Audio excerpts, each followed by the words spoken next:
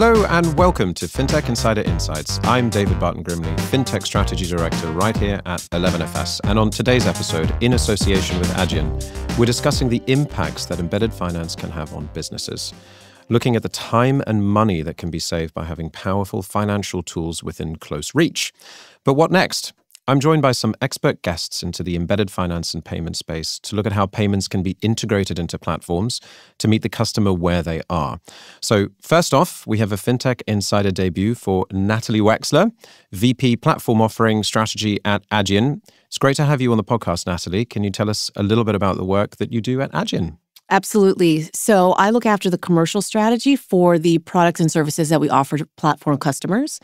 So essentially what we do is we spend a lot of time thinking about what are the pain points, what are the needs and wants of our platform customers, as well as the pain points of their customers.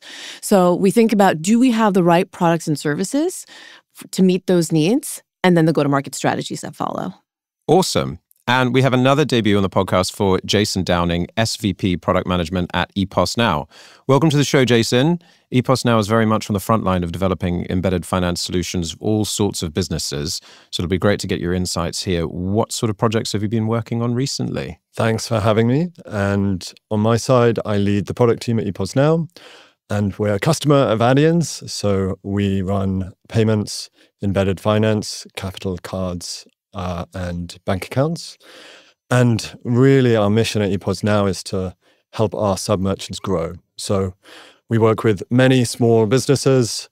Globally, we have 70,000 locations. We're in 10 markets. And our objective is really to give them the tools to grow their businesses by themselves across point of sale, across embedded finance. We're working with them to give them data insights every day so they can run their business successfully. Awesome.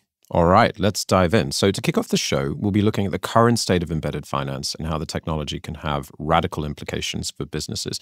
So why don't we start off with a bit of a definition? So Natalie, from your point of view, what is embedded finance? Yes. So embedded finance is when a platform integrates financial service products into their environment. So essentially what they're doing is they're allowing their small business customers to have financial transactions occur in their actual environment, right, in their experience. And so what this does is it really allows the platforms to give their customers an opportunity to have one-stop shop to run their business. Some of the products that are included in this product suite include working capital loans, business bank accounts in case the customer wants to manage their money in a visible way, as well as card issuing. So again, it's really an opportunity for these platforms to create a really sticky relationship with their customers and have that one-stop shop to run the business. Amazing. I mean, embedded finance has kind of been around for a while now, and I feel like we're moving into this almost like a new phase. I don't know, it's embedded finance 2.0 or 3.0. I don't know where it is. But what would you say are some of the more kind of emerging use cases for the tech that you've seen recently? The use cases are endless. Right. So these products can really service any customer, any small business that is really looking for simplicity, visibility, control, speed over their funds. The point really being having the easiest and simplest and most controlled experience over how they run their finances. Again, the goal here is really so that they can focus on running their business, not managing their finances. And so, for instance, when I talked a little bit about the capital product, do you need funds, an influx of funds to cover an emergency? Do you need funds to grow your business? So investing in your business, you can take out a working capital loan. If you wanted to have access to your funds faster, your transaction funds a bit faster, you can maybe open a business bank account and then also have the visibility and to be able to manage those funds. And if you wanted to have a controlled way to spend those funds, an issued card is a great solution. And this is where payments combines quite nicely with lending and all of the more deeper use cases. I just want to just talk a little bit about Adyen from your point of view. You know, you've got UK, US, and now EU banking licenses, which is kind of amazing, right? I mean, how important has that been to building a platform? It's been a bit of a game changer for us. We've really been able to provide unmatched speed and control to our customers. So by cutting out the middleman, right, by having everything under one roof, under the Adyen roof, we've essentially sped up the ability for platforms as well as their customers to access their funds. For instance, with a capital loan, The funds can be in a business bank account in moments. Mm-hmm. Accelerated settlement is possible because there is no third party. And then there's also the control. We're not beholden to third-party restrictions, right? So when you think about a third-party bank, they're servicing a lot of different providers. So they don't allow that flexibility and control to really allow a platform to create their own business. Yeah. They have a one-size-fits-all mentality, whereas we are able to work with our customers to really customize the experience that they want. That's really amazing. We've been hearing a lot in this last year about banking licenses, right? And, Revolut also getting their license in the UK. Jason, I want to come to you. What are the major customer pain points that you're seeing? So for those small business owners, really it comes down to a few common themes. One theme is time. Just, hey, I need to manage my business. I need to go and serve customers and manage inventory and sell stuff. Or bake bread that I need to sell the next day. I really have a shortage of time. And it's trying to kind of give those business owners more time in their day and take stuff away from them. For the new business owner, very much more around, hey, it's a one-stop platform. You can do all these different things and we can grow with you. Epos now has a marketplace. If you want to kind of add a little app here or a little app there, if you're doing something different, it's a completely open operating system, so to speak. And then for the more mature business, it's kind of embedding all those processes that maybe they have some of them, but maybe they don't, and really trying to help them kind of monitor their business and be aware of, oh, well, cash flow might be tight at the end of the month, but I can do something about it now because I know 3 weeks earlier. And if I need to take that loan, great, I can take it. If I don't, well, maybe I can move some other things around. So it's really kind of giving them that transparency and allowing them to make progress by themselves without kind of adding any confusion into the experience. Or having to go to another provider or something like that. So you're integrating with sources of data, which would allow you then to provide a product like a loan. And I think that's absolutely the right way of thinking about it. The POS data sits at the bottom. You get all the transactions flowing through the platform. Then you add payments on top, so you're kind of validating the transactions. And you know that those are real, like it's not cash transactions, which also flow through the till as well. And then on top of that, it's all the embedded finance suite of products and all this extra value that you can add and tailor to the different use cases that we see. Can I just add a point? So when you think about what options small business owners have had in the past, they're quite limited, right? So historically, traditional banks have really demanded a lot from these small business owners. They've asked them to, I'll use Capital as an example, they've asked them to bring 2 years of financial statements in and asked them to wait up to 6 weeks to be approved for a loan. And there's no guarantee they'll get the loan, right? So potentially they'll get denied, or even if they do get approved, it could be less than what they want it for, right? So not meeting their needs. So these products, right, the products that Jason's talking about are really developed with the small business owner in mind. We can use that processing data, right, that system, that ecosystem that Jason was talking about to underwrite these customers and really provide them something, a pre-qualified offer that's really going to meet their needs. And that's just one example. But again, it's something that we really want to make sure that we're giving them access. And then the other part of it also is the interoperability of these products. By having everything under the Epos Now roof, right, having all of these products together, the customer doesn't have to go and kind of Frankenstein together their suite of products that they need to run their business. The capital funds can go into the business bank account available right away and then be spent on the issuing card. They have that visibility to really control their ins and outs and just really take control of their financial side of the business. So again, they can focus on what they love, which is baking the bread or selling the retail, right? So that's really at the core what these products are about, simplifying the experience so they can really focus on growing their business. And just back to your original point about Adyen being a global platform. Yeah. We took the capital solution and we rolled it into 3 markets all in one go. The experience is the same for the customer, whether they're in Australia, the US, or the UK, and just very quick go-to-market, really helpful for us as a platform to kind of scale up some of these extra revenue streams. And this is kind of fascinating. And all of this is based on POS data right at the bottom of the stack. I suppose on the kind of embedded finance maybe 1.0 or 2.0, wherever we are at the moment. I mean, we heard about things like merchant cash advance, for example, which is where you have a retailer selling on a particular marketplace, like, I don't know, Amazon or Shopify or something like that. And they can then use that data to then forward lend or what have you. But what's very interesting about this is it could, in your case, be any retailer. So long as they have that POS data, you can use that data to derive a credit lending decision, which is amazing. I mean, yeah, again, it's really about keeping the small business owner in mind, right? So we have a completely different underwriting model, right? We don't require that third-party information. We understand what the inflow is in their business, right? And we can get super comfortable. And we have a relationship with them, right? So it's, through Epos now, for instance. And so by doing that, we really just have the ability to give them a product that they need in a way that hasn't been done before. Yeah. That's amazing. And what types of businesses would you say are most sort of adept at adopting this kind of stuff, Jason? We see all types of businesses. I don't think it's limited to single industries.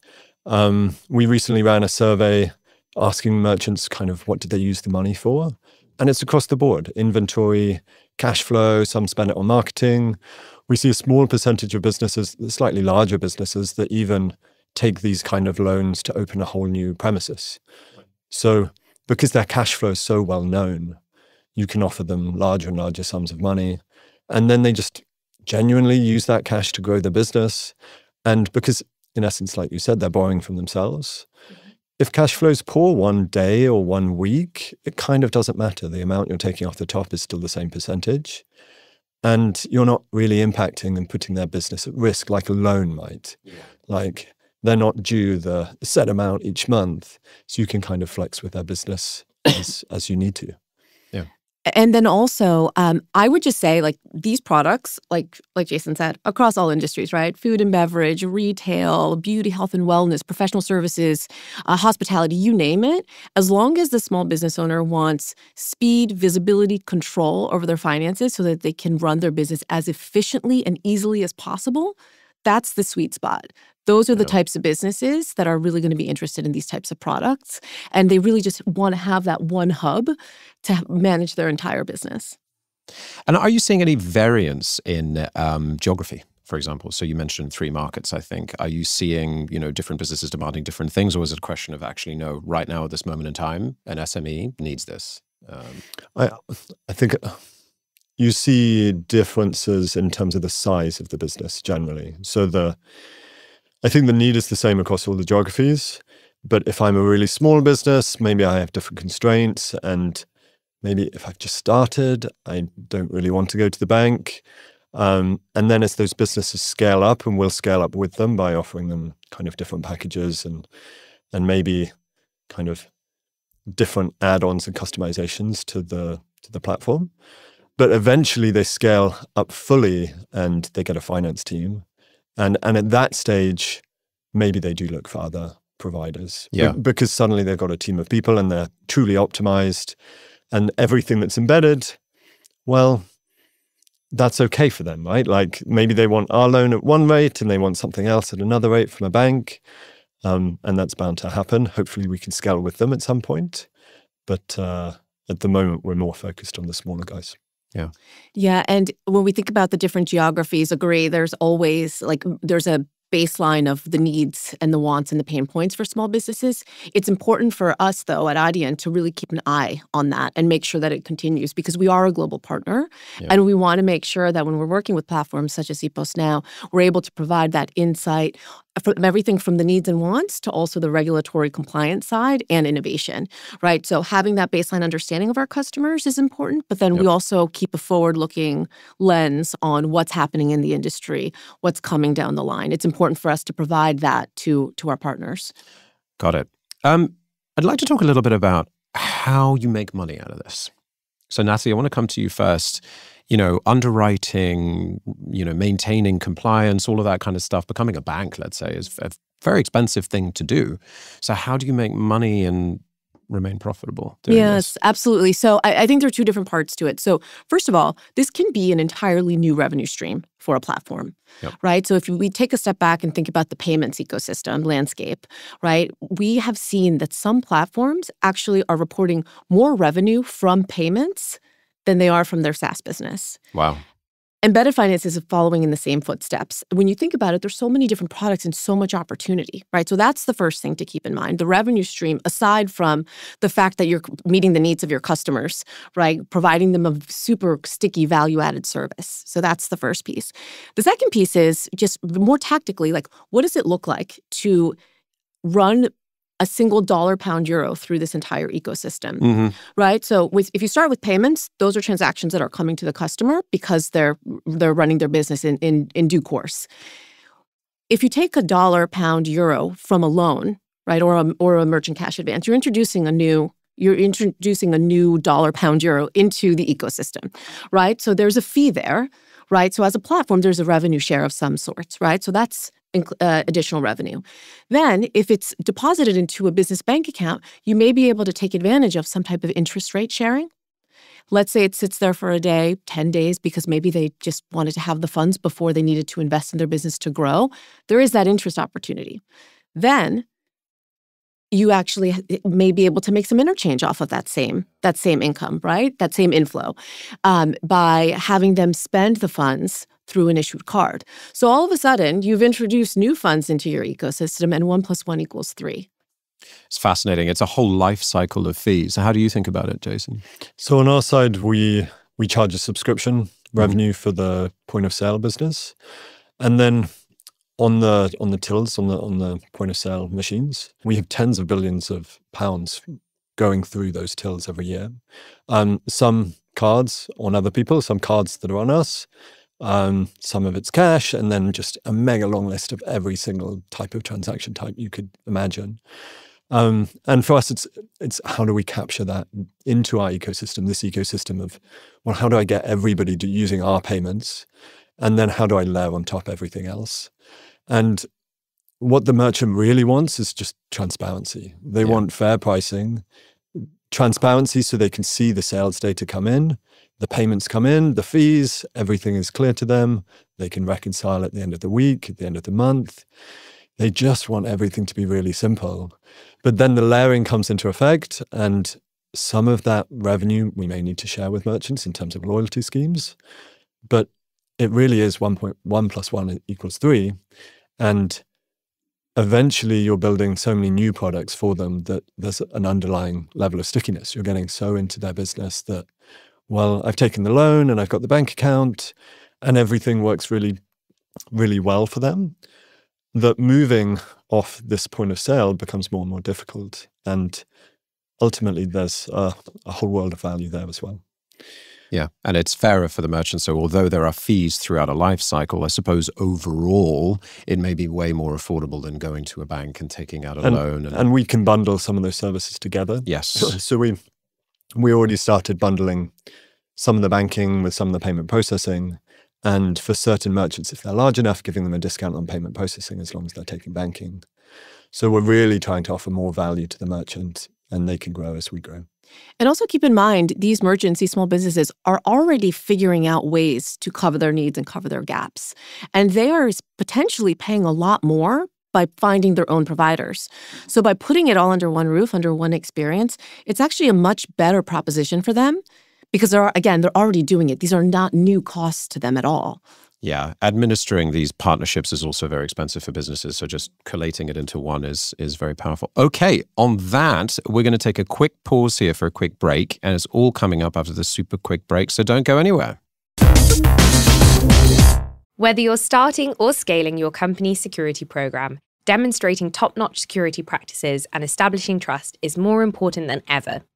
Vanta automates compliance for ISO 27001, SOC 2, GDPR, and more, saving you time and money while helping you build customer trust.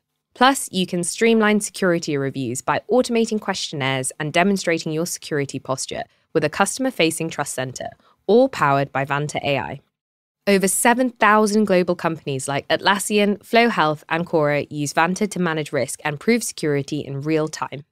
Our audience gets a special offer of $1,000 off Vanta at vanta.com/insider. That's VANTA.com/insider for $1,000 off.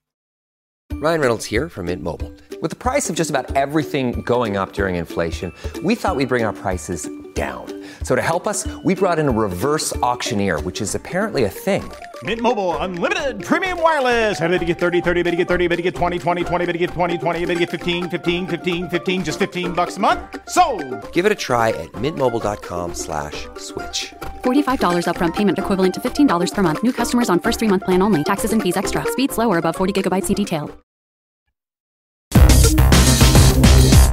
Welcome back to Fintech Insider Insights, where we're discussing the future of embedded finance. So before the break, we looked at the commercial opportunities within payment platforms and the situation of embedded finance right now. So now we're going to take a look at the technology shaping the future of embedded finance and, quite frankly, what's next. So Natalie, I'm going to come to you first on this. What do you expect to be the kind of next milestones in embedded finance, and why should a business get involved in this now? Why now? It's a great question. I think we're at a super exciting time in the life cycle of embedded finance. So if we take a step back and think about the evolution of platforms in general, platforms started roughly about 20 years ago, right, as the internet got a bit more mainstream. And these platforms started with their SaaS to meet the needs of merchant small businesses, right? That was the first evolution. Then they quickly realized that they could embed payments. And payments was something that they added as a new revenue stream. And that has become a lot more common with these platforms. Embedded finance is running through the same exact trajectory, where we're at a bit of the beginning of the journey, right? There are some platforms that already have full programs, such as Epos now, right, that they're really just taking advantage of the opportunity. There are a lot of other platforms that are just really starting to think about this, right? Maybe you've heard that another big player in their industry has adopted a program. So right now we're at a point where it's a proven suite of products, but not everyone has adopted it. So I think in the next several years, we're going to see a lot more adoption from a platform perspective. Now, what does that mean from a small business merchant perspective? So we know that these merchants are already solving their pain points and needs because they have to, right? Are they coming to platforms and asking them for some of these products and services? Most of the time, they're not. They may be to some degree, but I think over the next several years, we'll start to see small businesses and merchants really start to ask for these products to the point where eventually they'll start to expect it, right? And as that continues, we'll start to see a super, super sticky relationship between these small business merchants and the platform, right? So having that relationship really grow into a bond. So again, right now, we're at a very interesting point where we have the proven use case. It's still not fully adopted, so now is a really good time for platforms to really start thinking about how they meet the needs of their customers, they show the value add, they create that super sticky relationship, and obviously add an additional revenue stream. And I think the ask on the platform eventually is, how are you taking these very generic use cases, holding money, banking, spending it on cards, getting cash, capital, loans, any other offer there? How are you taking those and kind of packaging them up and customizing them to the merchant that you're serving? And how are you adding the value on top there? Epos now, we've been doing this for 2 years already, so we feel like we're ahead of the game, but we fully expect the other providers to catch up. And our spin is, well, we need to continue to help the merchant and make sure they're successful, because ultimately that's good for everyone. Is there a verticalizing play here? I mean, so when you have that stickiness and that consolidation, if that is the story now, Jason, you were talking a little bit about data. So the more of these needs and pain points, let's say, that you're able to consolidate within one platform, the more data then you're able to see from the business, and therefore the more things you can then do then for that business. Is there something interesting there that in the future you could develop services for? I think there are many streams there. A few call-outs. One is getting closer and closer to that profit and loss statement, because ultimately that is the business. Yeah. And if you can help educate and slowly not take away that responsibility, but make sure they're aware of the changes in their business and aware earlier enough, then actually you can have a positive impact. And that might be through, stock programs. Are they going to run out and therefore they can't sell? It might be through some level of pricing controls, like, hey, you're pricing this one, and actually, I don't know, the tea is mega underpriced and the coffee's mega overpriced, and are you aware that this is unusual? And then also for certain sectors, say cafe, getting closer to their courses. Like nobody is selling, nobody's buying the eggs for breakfast. Do you really need the chef every Tuesday? Like just giving them those kind of insights and packaging them up. And then I think eventually all these AI use cases sit over the top. And that's something that we're kind of pulling apart and exploring. Just having a bot there or some other types of interfaces that they can talk to and just understand what's happening beyond the, hey, here's a report that you need to check every month. And really kind of pulling all the levers that you can with alerts and dashboards and all of this kind of extra stuff. So I think that's where the industry is driving towards. It's kind of becoming the platform that the merchant uses to run their business end to end, and not just this hardware thing that they tap against day in, day out. And if I can just add and build on what Jason said, right? Because you talked a lot about like for the business, a small business, right? Which is at the core of what we do, right? Meeting their needs. From a platform perspective, once you have a lot of different merchants on embedded finance, you can start to spot trends and insights. It may help you spot attrition faster. It may help you spot hyper-growing businesses faster, and you want to offer them certain products and services to really help that trajectory, right? So you can really get smarter and intimately closer to your customers by understanding what's happening from a 360 view, like Jason talked about. It's so fascinating to hear you both talk about this because it feels like there is this convergence around the P&L in the future. There's so many different businesses looking at it. Banks are looking at trying to figure out how to do it themselves. You know, accounting software providers are figuring it out, or making partnerships together with platforms to try to figure out. There's this conversion around the golden nugget of the P&L and the insights that come off the back of it. So, and that's why, although maybe the POS space doesn't get talked about enough, you're the ledger for their business. That's right. Like you have the space to play. Whereas the banks, yeah, maybe I spend on your card now and again. Like you're right there with them every single day, making sure that they can serve customers. Yeah, it's a primary source of truth, right? It's a primary record. I'd like to pivot the conversation a little bit into around how these partnerships actually work, right? How do they work? How do they come together? And what are the risks involved? So, you know, we've talked a lot, I think, on the pod, and there's been various different news items that happened over the last few years about some of the issues in the partnership space with the BaaS industry in the US, for example, and everything that's exploded over there. What would you say, either of you, are the biggest sort of risks with these kind of platform integrations? My side, I would go in eyes open. Mm-hmm. And I think that means really, you don't have to understand every single nuanced fee from Visa, but you have to understand enough of the unit economics for each of those financial services that you can predict the outcome. Like if you're doing payments, well, you have to understand the integration, you have to understand the economics, what's interchange, what are the fees, how am I going to deal with chargebacks? Go in eyes open and understand that space, and then slowly tick off each of the financial services in turn. If you don't do that up front and have some expertise in your business, either you throw everything over the wall and you're like, hey, partner, can you do this all for me? And they can't, right? Like you still have to run your own business. If you go in kind of semi-planned, then something's going to get you eventually. Whether it's some compliance thing you didn't think about or some risk rule you didn't think about, but definitely pick the right partner. And I mean, Adyen's been our partner like side by side for 3 years, and we're both in each other's space. Like they're very close to how we run the business, and we're very close to how all of the platform works. And I think that means that the collaboration is proactive and you really make progress very quickly. I can't agree more. Picking the right partner, I think, is crucial, right? So there are a few things that I would say are important to think about. We talked a little bit about keeping an eye on global trends and what's happening in the different markets and regions. So you definitely want to make sure you have a partner that is fully aware of compliance and regulatory landscapes. And not only aware of it, but also are investing in keeping up to date, because these things change so quickly in this environment, right? It's so crucial. You also want to make sure that you have the best experience. It has to be easy. It has to be easy, or else you're going to be bogged down, right? So making sure that it is a simple partnership, right, where you have a partner that's really invested in your goals and making sure that you grow together, and customizable, right? One size does not fit all. And then, of course, innovation.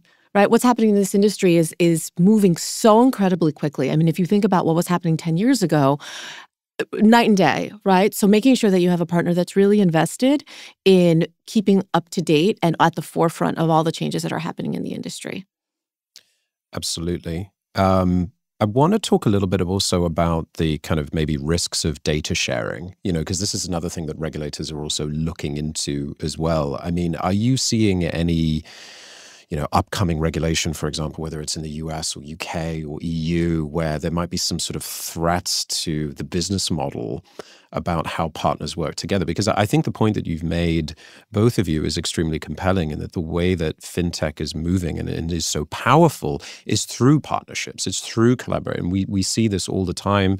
I've heard of fintechs sharing product roadmaps, for example, together, where they sort of co-build to the same overall destination.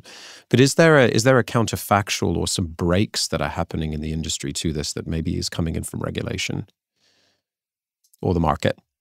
So I would say that when you think about regulation, you have to remember that it's there to protect. Yeah. Right? And sometimes when we're in our day-to-day, it can feel like it's getting in our way because it's changing the way we're doing business today. But at the end of the day, it's really there to really protect either platforms, small businesses, or even banks. Yep. Right? So just keeping that in mind, we find a way to be flexible because it's the right thing to do.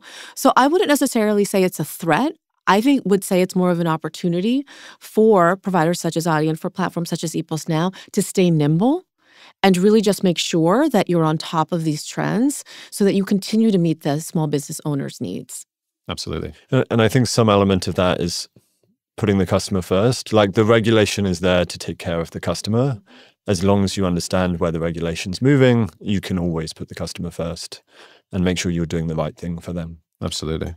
It's so fascinating because you're right. At the end of the day, the business themselves has to maintain the responsibility for the compliance throughout the journey. And in some ways, that is, for all of the benefits that are involved, there are also risks there that businesses have to bear in mind. I think it's got to be a complicated environment for small businesses. And I think that risk element is also important to pull out. Like, often these platforms, especially if they're SaaS businesses, they're selling a subscription. There's no downside. The customer leaves, fine, you lose the subscription revenue.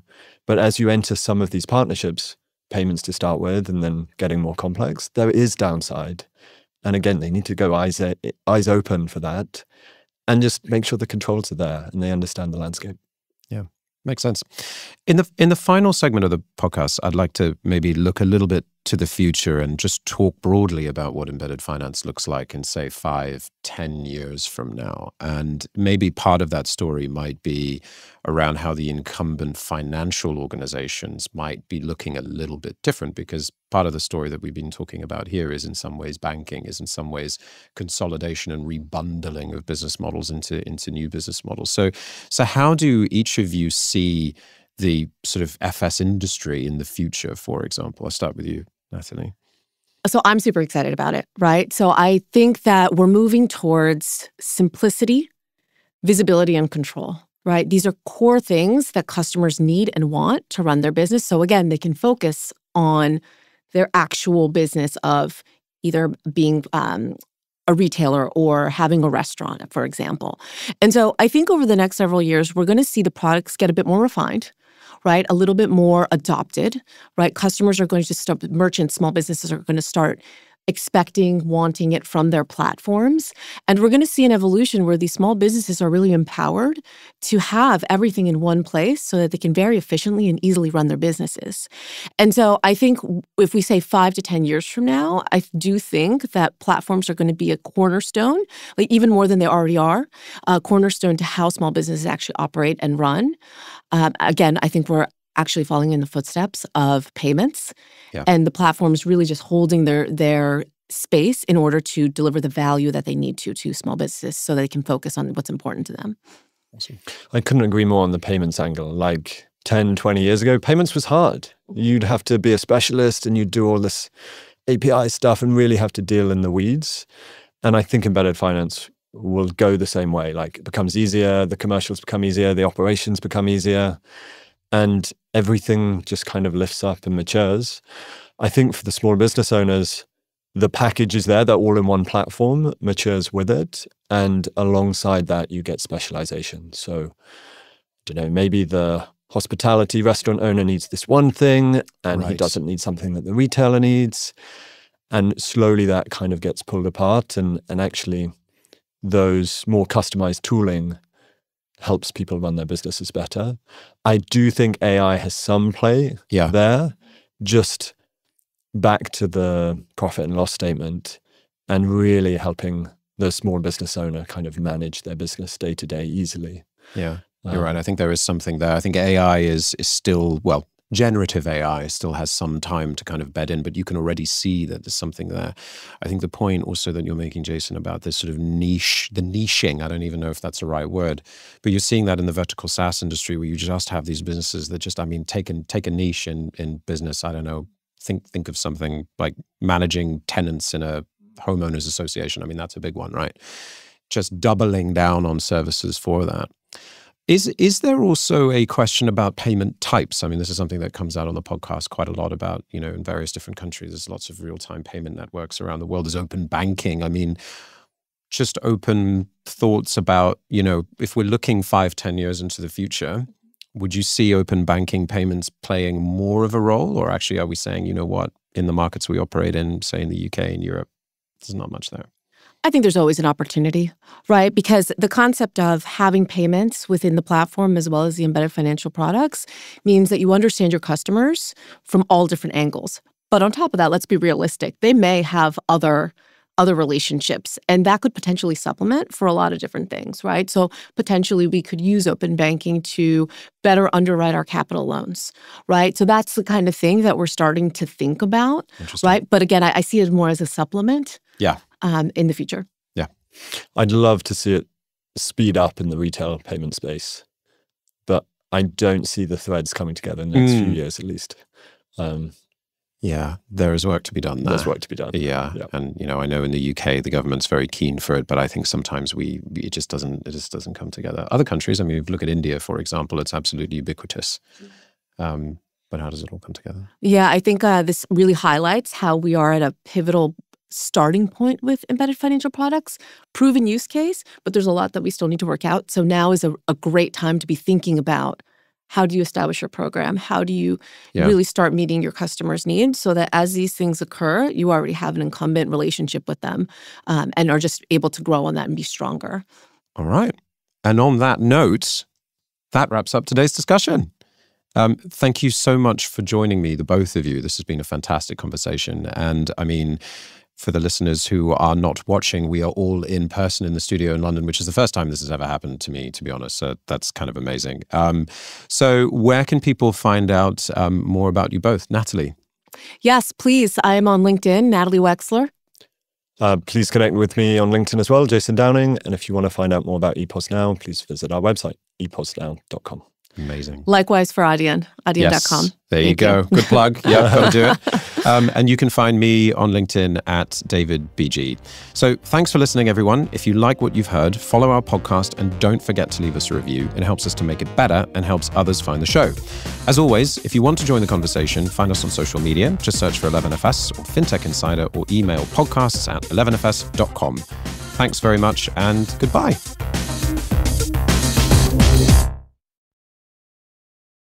Whether you're starting or scaling your company's security program, demonstrating top-notch security practices and establishing trust is more important than ever. Vanta automates compliance for ISO 27001, SOC 2, GDPR, and more, saving you time and money while helping you build customer trust. Plus, you can streamline security reviews by automating questionnaires and demonstrating your security posture with a customer-facing trust center, all powered by Vanta AI. Over 7,000 global companies like Atlassian, Flow Health, and Quora use Vanta to manage risk and prove security in real time. Our audience gets a special offer of $1,000 off Vanta at vanta.com/insider. That's VANTA.com/insider for $1,000 off.